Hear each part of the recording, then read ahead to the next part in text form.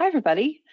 This is Kara Thrasher Livingston with Senior and Disability Services, and I'm here with Jetta Whitaker and our training team, Cassandra Lynch and Delight Mills, and our policy teammate Jenny Murray to talk with you about home and community-based waiver amendments. We just like to do a little bit of introductory housekeeping at the beginning of our session here. We have lots of people joining us here today, so it really helps if we spend a minute or two talking about how to get the best experience out of the webinar, and it also gives people time to join in. So I just wanted to make sure that you know you're in the right place for this webinar, and to point out a couple of the controls and features of the webinar so that you're familiar with them. You should see a little taskbar, a small couple of icons that allow you to do a few things in the webinar session. Today you'll be interacting with us by text, so you'll be able to text your messages into us. We'll have a short presentation and we'll have time for Q&A. Your questions today will come in by text, and what we do is we read them and we summarize them. We sometimes don't have time for every single question, and we tend to qualify them in terms of the theme. So if you don't hear us read out your particular question, no worries, don't worry, because they're all recorded, and the session is recorded as well. So we will have a YouTube link available to you after the session. We also have a download a handout. So you should see in your taskbar a section that says handouts. You'll be able to download a PDF file in there. If you don't see it, don't worry. It just means that your device doesn't have the capacity to download a file. Sometimes if you're attending on a phone or a tablet or something like that, you know, it doesn't do downloads. That's okay, because what we'll do is we'll send you an email after the session with the link to the recording and a copy of today's presentation. So to make sure that you know how to open your question area and write something in there, if you could please just locate questions and just type in something simple there for me. If you want to say hello, go ahead and type hi, or tell us how the weather is in your area, and whatever you'd like to say. All right. And what I can see on my screen is a whole lot of people saying hello. So thank you for that. And joining in. Thank you for joining in, everybody. And you're doing a great job. And yes, it is quite the cold day today where we are. And good. Okay. So that is great practice in locating where the questions are. And that is where you're going to want to chat to us and ask your questions. The other control that you could use is you could raise your hand. So if you can find a little circle icon with a hand in the middle and just hit that for me. What I ask is that if people need to get our attention, you could use the little hand. If you have problems with audio, you could use the little hand. Usually we don't do audio Q&A in these large sessions just because it's just not enough time and too many folks. You know, there's just so much going on. But the good news is that this isn't the only chance that you have to interact with us about this interesting topic. You're able to connect with our presenter, and Jetta, I'm sure you'll mention to everybody how to connect with you should there be further questions. And I think we're ready to go. So I think there still are folks joining in, but they will join in. I don't want to take too long with intros. But again, thank you, everyone. Thanks for practicing with the hands and everything, and writing to us. And so, Jetta, I'd like to go ahead and invite you to do our presentation. Thank you, everybody.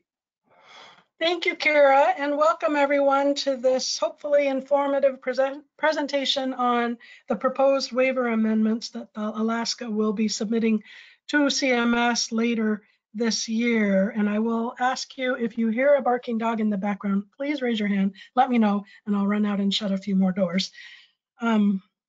So as I said, this is an overview of what the state of Alaska is proposing and a set of waiver amendments.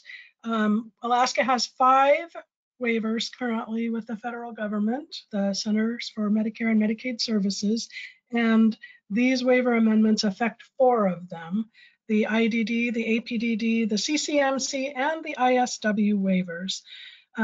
These were formally opened for public comment on December 13th through an ad in the Anchorage Daily News, where you have to post an ad in the newspaper with the largest circulation in the state, which is why it's Anchorage based, and then also through the online public notice system in order to meet the requirements for CMS of adequate public notice. The minimum number of days is 30 days, but we've extended this to about, I think it's 42 altogether, so that they will close, a public comment will close on Tuesday, January 25th at 5 o'clock. You know, we like to add a few extra days to cover the holiday period and to give people not feeling like 30 days includes the weekends, but only the work week. I'm going to give you just a brief overview of what waivers and amendments mean. So if you've been with us a long time, you've heard this before, but if you're new to it, this might help set the stage. States are allowed to offer alternatives to Medicaid's mandatory institutional care benefit by waiving that required benefit and offering home and community-based services in addition to offering institutional care. Home and community-based services are waived through the 1915C section of the Social Security Act, but we use the term waiving from the required benefit of institutional care. Sometimes individuals think they have a waiver, and it's okay to think that, but technically individuals are recipients that are enrolled on a waiver, and Alaska has 5 waivers. Some states have many more, some states have fewer, but we have 5 waivers currently with the federal government. And people are enrolled in particular waivers. You can't be on 2 waivers at once. Waivers are generally granted by CMS to operate for a 5-year period. And during each 5 years, states are able to make changes to the approved waivers, the content of the waivers, by submitting amendments. So we just went through the renewal period, and I'll get into this in a minute, for 4 of Alaska's 5 waivers. And we haven't submitted amendments to those 4 yet, and you'll see that in what I'll show you in the numbering system. So the process is, for an amendment, you craft the language, you make the changes in what's called the waiver management system, which is a big database, and Jenny Murray is in charge of managing that workload right now. You print out the pages that are being amended, and you engage in public comment with your stakeholders, which is what we're doing right now. And then you take those comments and you, if you need to, amend some of the language that is contained in the proposed amendments, and you submit it to CMS, and then CMS has 90 days to approve the amendment or stop the clock and ask more questions. If they don't respond at all within 90 days, it does become effective. But we've built in a lot of extra time in this process because we hope for a July 1st effective date. Next slide, please. I'm scrolling down through my PowerPoint to explain to you where you can look at these documents. In the interests of transparency, and because CMS requires it, we post our waiver amendments and our approved waivers on a subpage of the SDS main page. This is a snip of the SDS main page. It's like the bottom half of the page, so it's not the whole content of the main page, but you'll see in the red circle, that's the address for the SDS main web page, and then the red arrow points to where on the right-hand nav bar, if you scroll all the way down near the end of the right-hand navigation bar, you'll see AK HCBS waivers. Next slide will bring you to what the content of that page is. There they are. And there's the address of that particular page circled in red, and then the red arrow points to the draft waiver amendments. I'd like to direct your attention to, at the top of the page there, the approved waivers. I just want to give you a little background in case you're a policy nerd like the rest of us. The 5 approved waivers are posted there. You'll see in the top 4 a numbering system that indicates to us that we are in the 6th 5-year renewal cycle of those 4 waivers, the IDD, the ALI, the APDD, and the CCMC, because there's a unique identifier followed by a .R06, which means it's the 6th renewal, and each waiver cycle is for 5 years. So we are actually in the 30 years, nearly 30 years of these waivers, though they did split up and kind of morphed into other things along the way. And after that R06 dot, there's a 00. Those second numbers are reflective of how many amendments have taken place. Because we just recently renewed these 4 waivers, there are no amendments yet, but when these ones are approved, they will be codified as .01 waivers with a new effective date. The last one in that list is the ISW. It has a very different 1566 number. It's R00, meaning it's in its first 5-year period, its initial 5-year period, and it has .13 following that. That does not mean there have been 13 amendments in the first 5 years. CMS has a kind of a confusing assignment of the waiver amendment numbers, and we don't control that. But this one ended up with .13. It also became effective July 1st, 2021. So there they are. They're each very long, 200 plus pages. And so that little text underneath that says these files have been exported from an external database. If you experience issues reading them, please contact me and we'll figure out how to get you an accessible copy. I will say that CMS thought all along the output from the waiver management system was accessible, but we just pointed out to them it is not, because Alaska is committed to posting only fully accessible documents on its website. And these 200-page documents were not. So CMS is working with its contractor so that the output from the waiver management system will be accessible in the future, in which case we will replace all of these with fully accessible documents. Under the draft waiver amendment section, you see the 4 waivers, proposed waiver amendments that we're going to be talking about today. You can click on each of those links to actually look at the documents, and I'll be walking you through that in the future slides. And then you see the kind of the first half of the notice of proposed amendment, the thing that went in the Anchorage Daily News and the online public notice. But because this is a screenshot, I couldn't give you the whole thing. We can advance to the next slide. Thanks.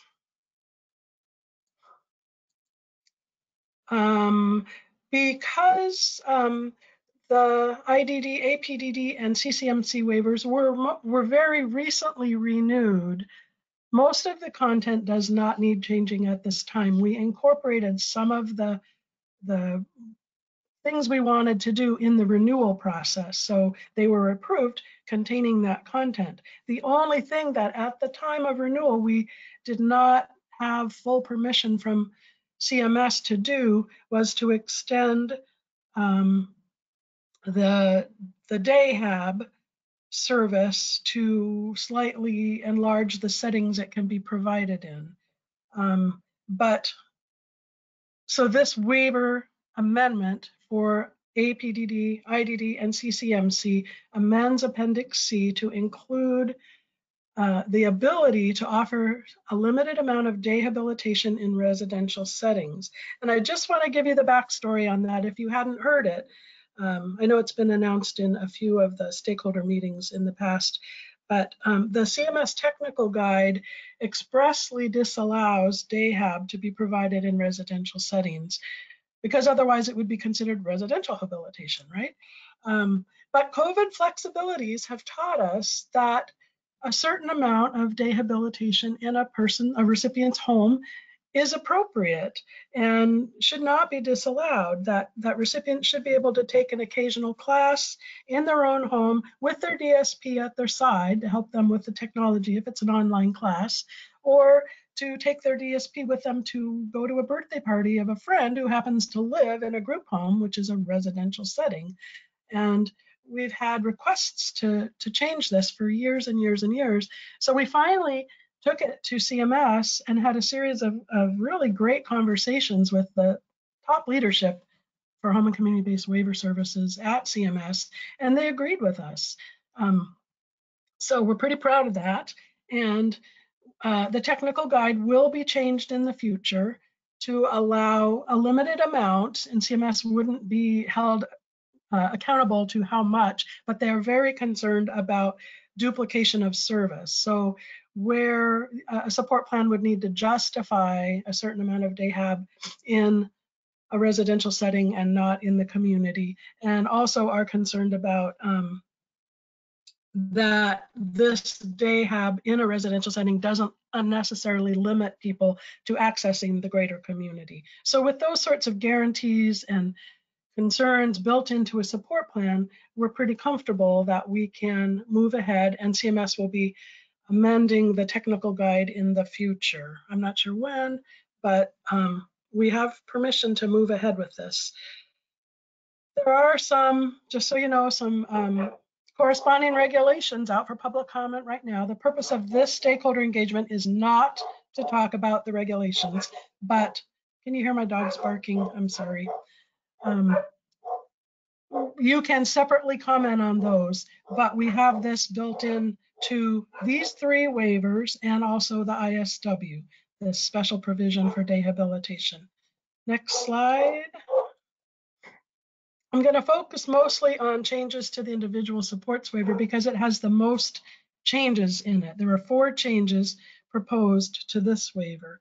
2 of them bring it into compliance with the currently approved language in the IDD waiver, which is relating to level of care and employment services. 1 change makes that DAHAB change, and the final change amends how participants are selected to be on the waiver, because the currently approved language is not how we want to do it. But that's what we thought we wanted to do when we created the ISW, and it became effective back in January or July 2018. So we can walk through each of these changes in the next slides. Advance, there we go. So the next one is the cover page for a waiver amendment. It's pretty simple. You put in which waiver and waiver number you're amending. You suggest your preferred proposed effective date, and then you detail what you want to accomplish with this amendment. And this one, as I said, has 4 changes.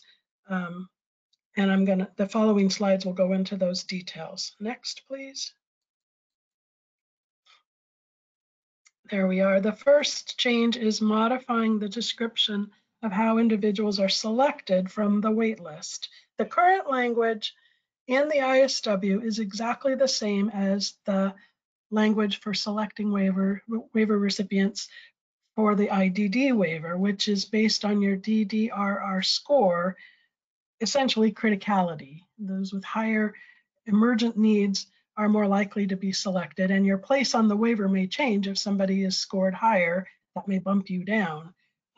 For the ISW, we decided, or the IDD unit decided, that wouldn't be appropriate since the services available on the individualized supports waiver don't tend to be the ones that respond to emergency situations. Like there's no 24/7 residential support or rehabilitation on the ISW available through the ISW. So right now, the ISW is not full. The approved waiver contains a limit of 600 people at any point in time, or 620 across a year, where someone may fall off and be replaced by someone else. But when we get to that 600th person, we will have to activate the wait list and then start pulling people, assuming this amendment is approved, by the date they submitted their DDR to SDS. So it becomes a date stamp approach. You will be pulled based on when you submitted your DDRR the first time. And in the future, people will, as they submit their DDRRs, will be at the bottom of the list and gradually rise to the top as people are selected for entrance to the waiver. So essentially, first on, first off. We've been monitoring, tracking the rate of people being put on the ISW. I think we're at about 550 now, so we expect to reach capacity probably by the end of this fiscal year, right about hopefully when these waiver amendments take place or become effective July 1st. It's important to note that people on the ISW can still be on the wait list for IDD services. You can still be on the wait list for IDD services even if you are getting ISW services. So if you are hoping to transition over to something that has 24/7 residential care, you would want to stay on the IDD wait list even while you're receiving IS services from the ISW. I hope that's clear to everybody. Next slide. The second change in the ISW amendment is to explain how the level of care determination process has been updated. Again, this language was already approved in the IDD waiver, and so it's not new to CMS or to hopefully all of you because we received lots of public comment when we renewed that waiver. I did not cut and paste and provide screenshots here because Appendix B6D, level of care criteria, and Appendix B6F, process for the evaluation, are actually quite long. The narratives are pages and pages, and so they wouldn't fit on a screenshot in this PowerPoint, but I invite you to go back to the web page that contains the draft waivers amendments and take a look at them there. You can compare, if you want to, that the language is the same in the approved IDD waiver. Next slide, please. The third change in the ISW waiver proposed amendment is updating the day hub service definition, just like we're submitting for the other three waiver amendments that have no other content changes. When a day hub is provided in a residential setting, the rendering of activities must not duplicate or replace community engagement activities afforded to all recipients of residential habilitation services, and the services must also be provided with the intent of facilitating community integration. That language is very specific because that's what CMS wants to hear, and we will be checking on that through support plans that contain up to 10% of day hab and from all providers would need to be justified in a support plan submission or an amendment to a support plan. So I think it's going to be a great addition to the array of services we offer. And as I said, CMS already conditionally approved this in concept. And so I don't expect any problems in the final review of the waiver amendments once they're submitted, but you never know. All right, next slide. And then the final change to the individualized supports waiver refers to the Appendix C updates to reflect what's already in practice with the IDD waiver and the regulations that went through recently. Supported employment service changed names to now be called employment services, and there were other changes to the service definition and amount duration scope, allowing some tele delivery, things like that. So again, it's already approved in the IDD waiver. This is just catching the ISW up so that it parallels or reflects all those changes. And we incorporated public comment we received through the renewal of that waiver, and the output is was finalized by CMS, and now the ISW is catching up.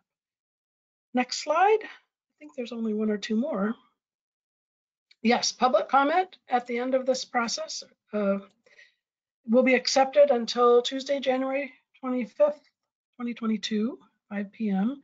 These are the ways you can provide your public comment. You can mail it to me. I love to get mail. You can email it. That's okay too. Or you can put it in the chat log.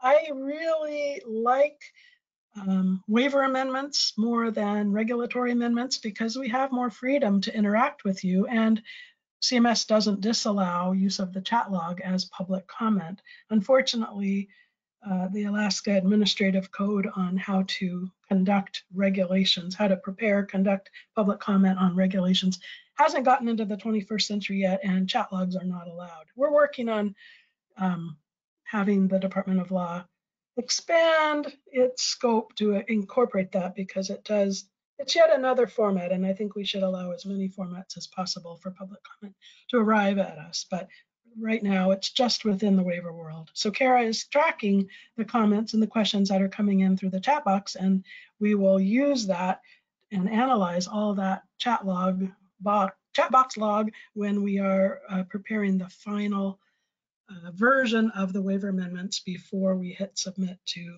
CMS. So January 25th is the same day that the public comment on the proposed regulations for the IDD level of care closes. But I don't want you to think that if you submit comments on one, they apply to the other. You have to submit your comments separately. You can comment on the waiver amendments and then also comment separately on the regulatory amendments if you have comments about that subject.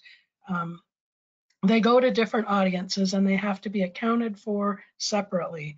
So please send, even if it's the same comment, just send it two different ways. One says waiver amendment comment, one would say regulatory amendment comment. If you are going to comment, I just want to remind you on the regulations amendments and you submit your questions before January 15th, we will be issuing an FAQ to hopefully respond to all those questions shortly after January 15th.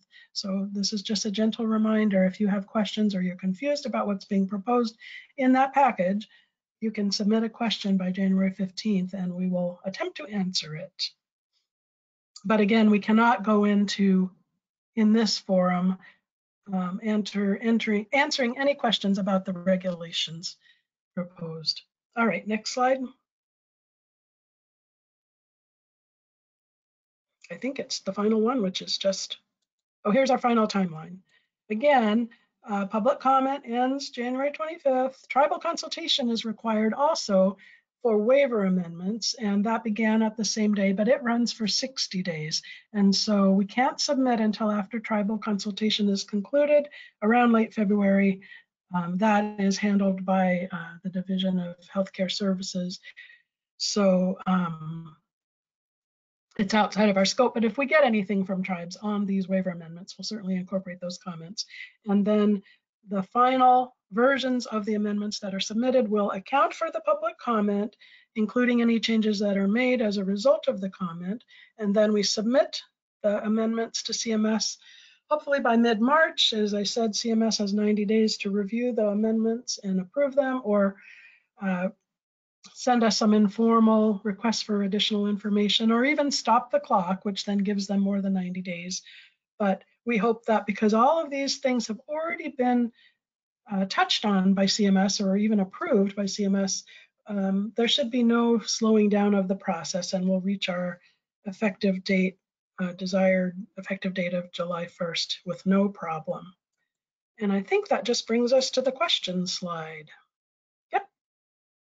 So Kara will be reading questions from the chat box if you have any. And we have another 30 minutes. Sure. We'll stay on board if something comes up. Yeah, we do have some questions. I've been responding to people in writing for a little bit here.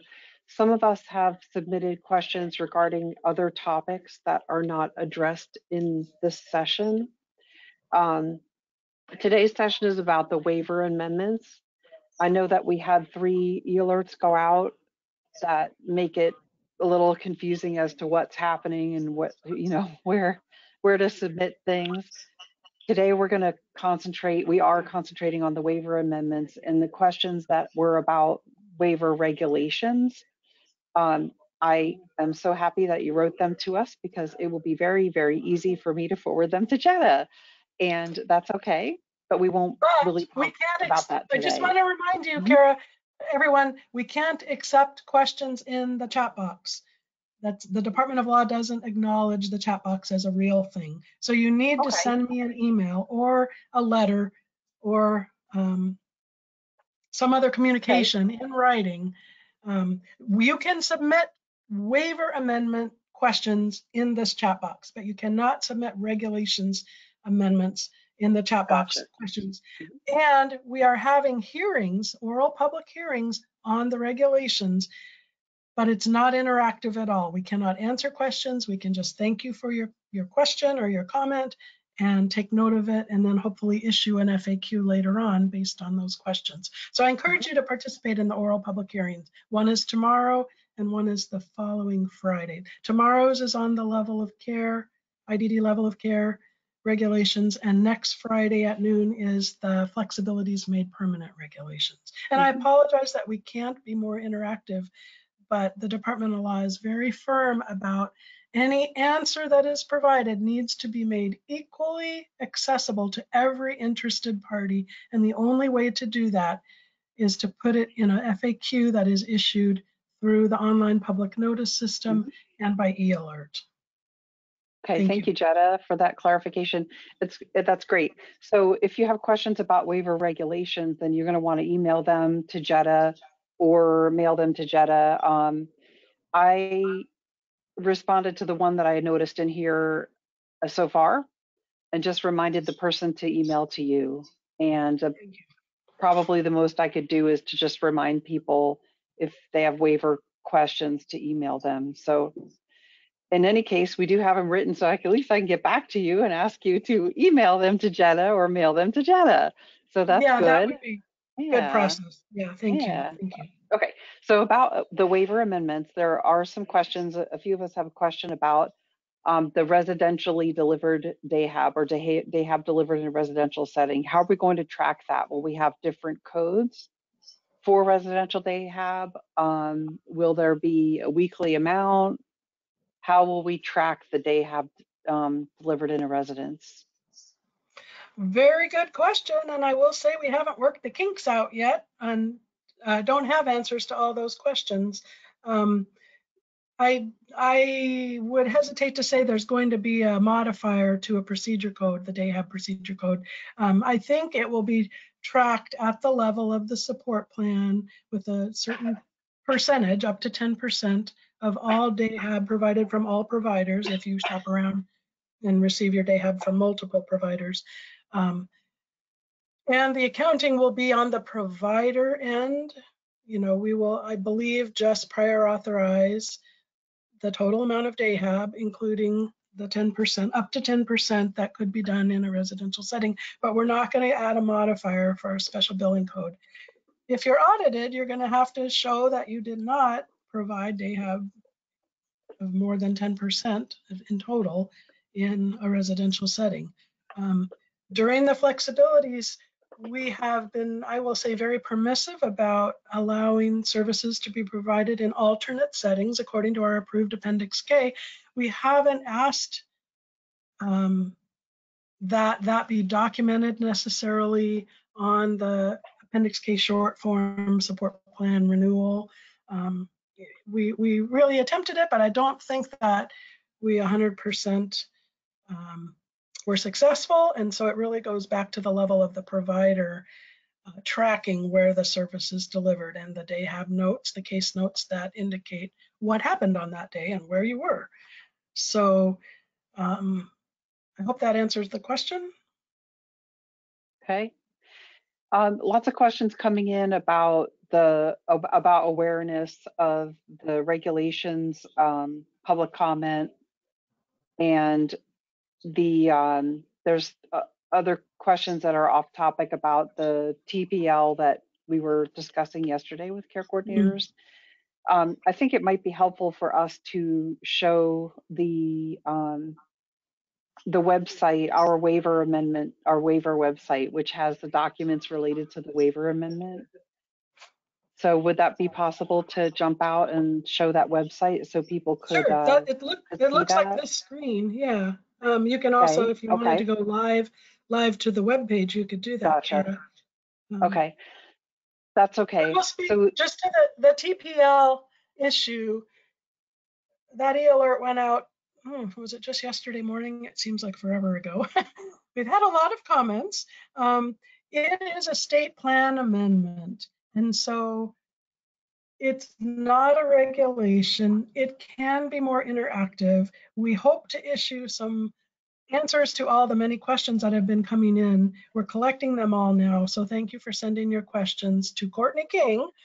And if you send them to Kara Thrasher Livingston or Lynn Common Cruz or me, we're going to forward them to Courtney because it is her responsibility to handle the state plan amendment that accomplishes this federal requirement. It's a mandate that this happen. This services providers must bill any third-party insurance that is known before billing Medicaid. It's going to be a big change, and we're trying to figure out how it's actually going to be implemented as we speak. And so we don't expect that FAQ to come out in the next day or two. It's going to take us a week or two to try to figure out. There's been some very excellent questions arriving in the inbox that make us stop and think, wow, we need to think through how this changes things in the MMIS and the workflows and Harmony and all that. So hang in there. Thank you. Okay, there's a question about the public comment session. Is it possible to repeat the information to participate in the public comment session? Repeat the information. Public comment accepted until 5 p.m. January 25th. It says there's a public comment session mentioned happening tomorrow. There is a public hearing on the regulations, the proposed regulations amending the IDD and community first choice level of care determination process. It is not going to be as interactive as this session because regulations amendments don't allow exchange of answers and questions. It's just going to be an opportunity for you to provide your comment. Unfortunately, not to get an answer during that 1 hour session. It is tomorrow from 12 to 1. It's on the GCI teleconference number. An e-alert went out, gosh, a couple weeks ago on this. You can send me an email if you want to get that e-alert resent to you, and I'll do my best to send them out in advance of noon tomorrow. So there's my email right there. Okay, so another question about the waiver amendments. Would the day hab in the home affect group home billing? Well, that's where CMS really drilled down to the duplication of service, because a 24/7 unit for day hab assumes there is some sort of day habilitation occurring during the day where you would take your residents out into the community or engage with them in the house, in the residence, to do things like attend an exercise class online or a painting class or something. And CMS does not want to set up a system, or will not approve a system that allows you to duplicate bill. So if for some reason in a group home, existing staff were not able to attend to a recipient's needs, and the recipient had normally scheduled day hab out of the home with a different provider, essentially, a different staff member, a different provider, and for some reason, the day hab worker, the DSP, wanted to come to the group home and provide that one-on-one support in the confines of the group home, it could be allowed. It won't be billed as group home. It would be billed as day hab with a different provider. Does that make sense?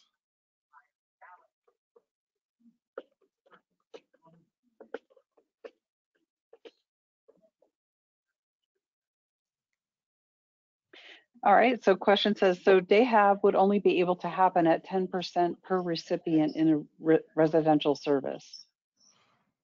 Correct. That's what we proposed. CMS didn't want to put a number on the line, but when we've asked them different things about other limitations, they were very narrow and kind of dipping their toe in this water. They really want to prevent day hab from being provided in residential settings, because it should be residential habilitation then. The life skills you're working on in a residence should be different than the community-oriented skills you're working on when you get day habilitation.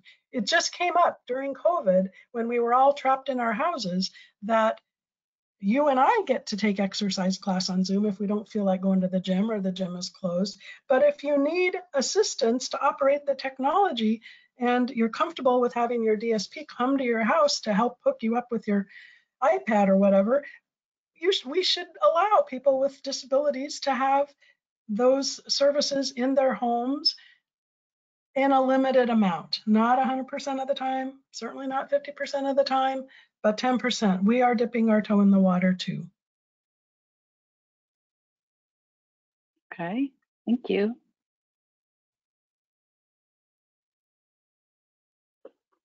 All right, I'll just give a moment or two here for folks to type in their questions. I am sending folks resources for questions that are outside our topic today, which we've mentioned a couple times. A couple of us expressed approval of the change to ISW waitlist selection. And also a lot of us were happy about the possibility of having some day habilitation occur at the residence. So that those two stuck out.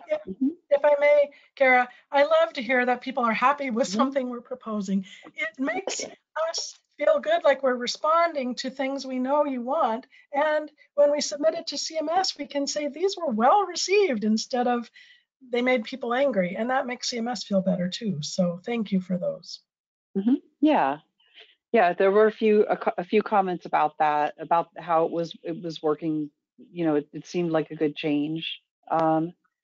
Okay, so there's a few comments. A few of us are reconfirming in our understanding that the day hab happening in a residence could be up to 10% of the total day hab approved, and it's up to 10% of the total day hab approved.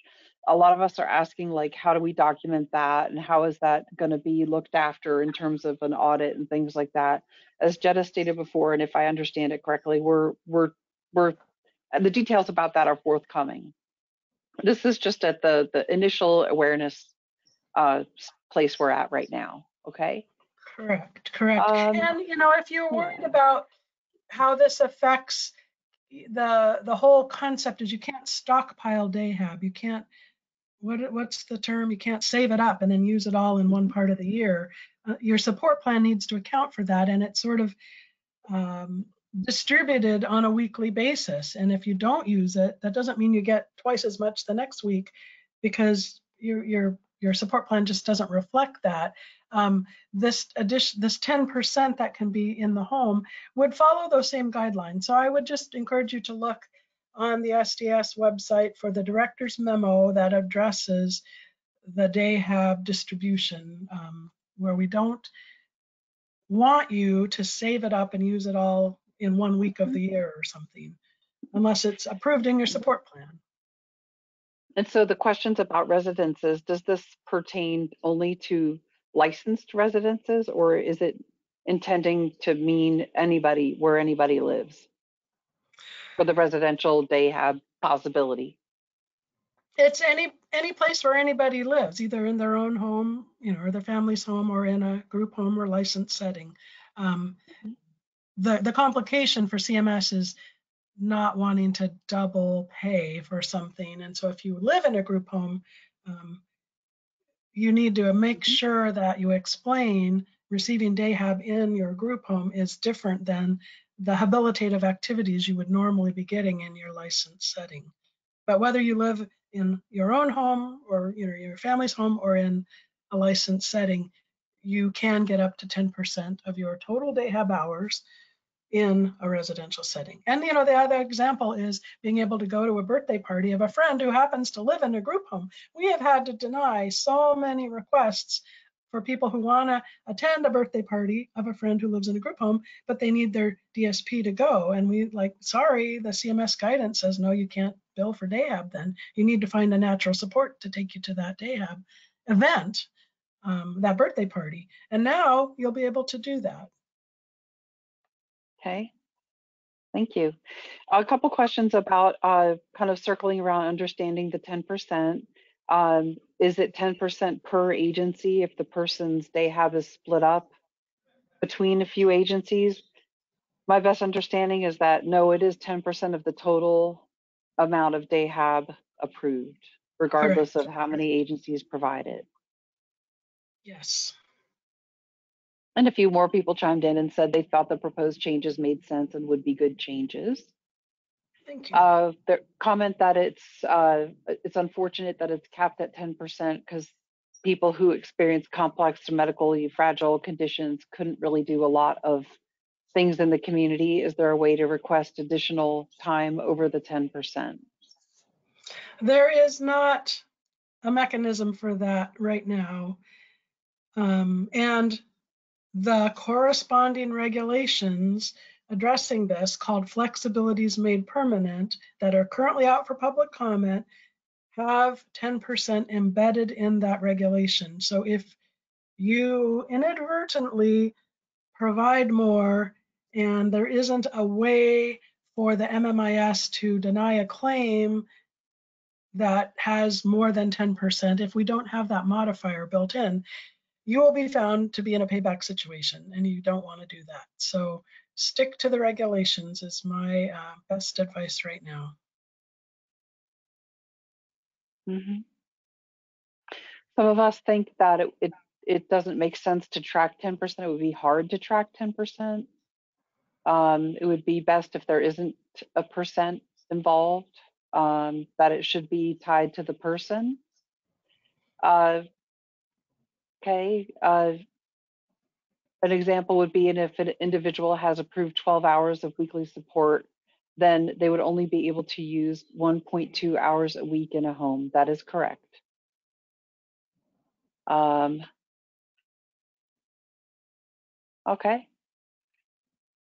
Well, we Yeah. appreciate the comments, and we are waiting for CMS to issue the final revision to the technical guide on changing its mind about any day-hab at all in any residential setting, and maybe they will be more accommodating, in which case we'll be happy to amend our regulations. But I feel like we're out on a branch right now, and we just need to see how it goes. So yes, we're not going to make everybody happy, but I hope it's better than nothing.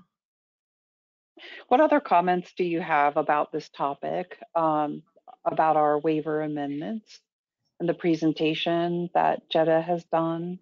We're at 10 minutes till, sort of, 12:48. What are your other thoughts? I'm down to the end of my questions right here, right now. And we'll just give people a few moments to chat them in.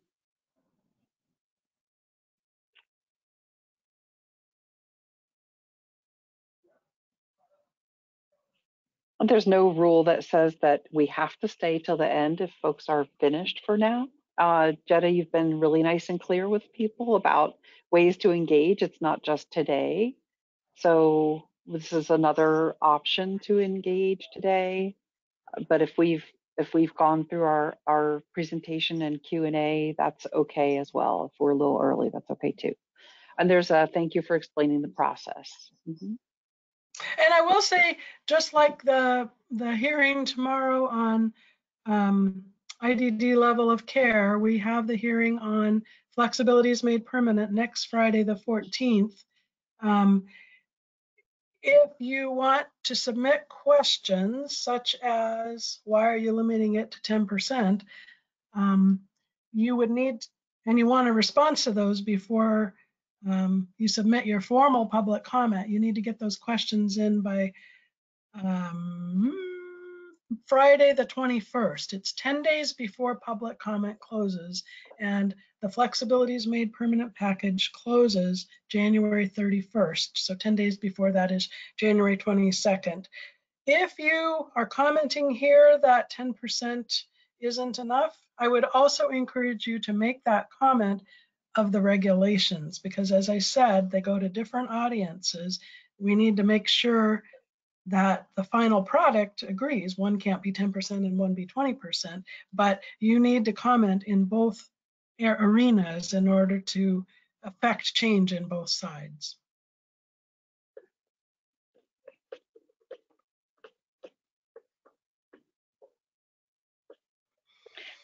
All right, thanks everybody. There's a few comments here, mostly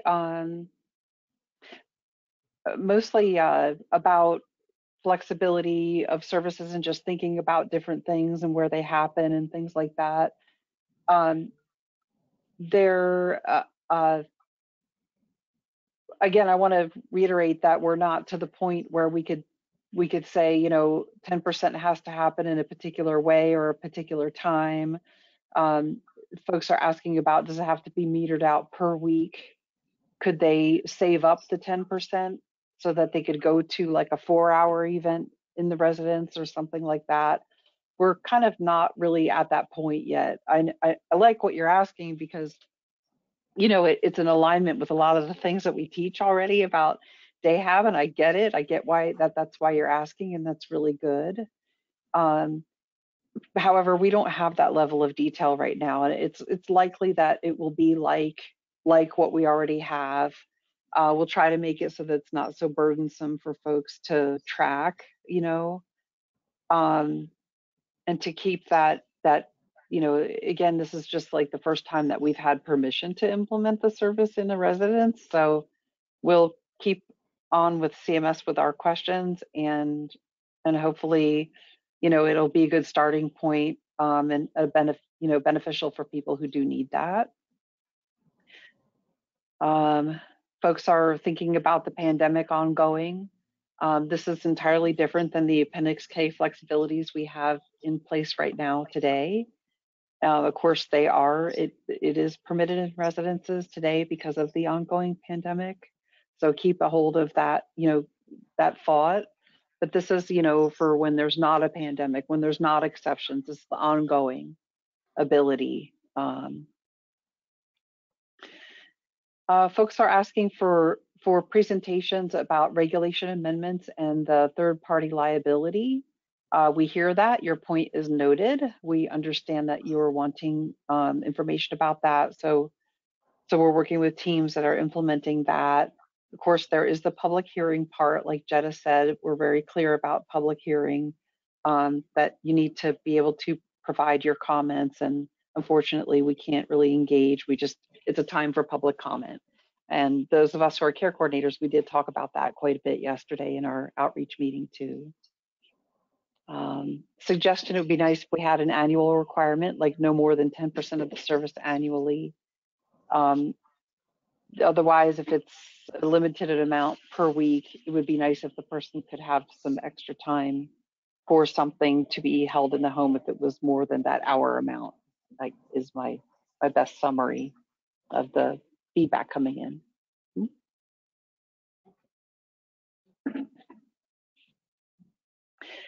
There was a question about the ability to provide supported living in the community. And I think my best thought there is that it's sort of off topic, sort of kind of, but I would invite you to examine our supported living conditions of participation around that. And I could probably send you an email too with some resources to answer your question. Okay, it's about 5 minutes till the top of the hour. Any other thoughts? Anything you would like to submit in the questions area to Jetta?